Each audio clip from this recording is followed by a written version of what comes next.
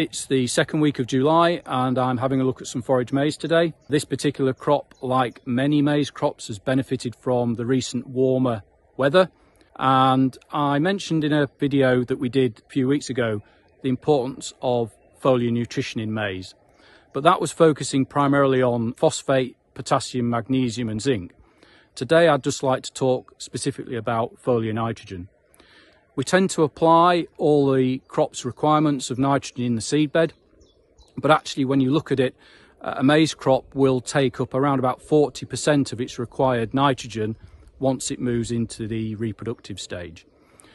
So we have a product in the YaraVita range called YaraVita SAFE-N.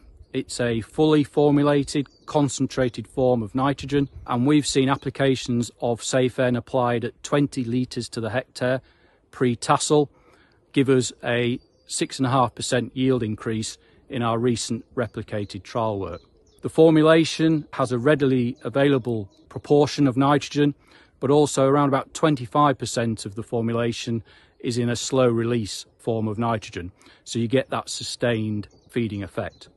SAFE-N comes in 10 litre cans or 1,000 litre IBCs. And as I say, it's a very safe formulation of nitrogen to apply to maize at that pre-tassel stage.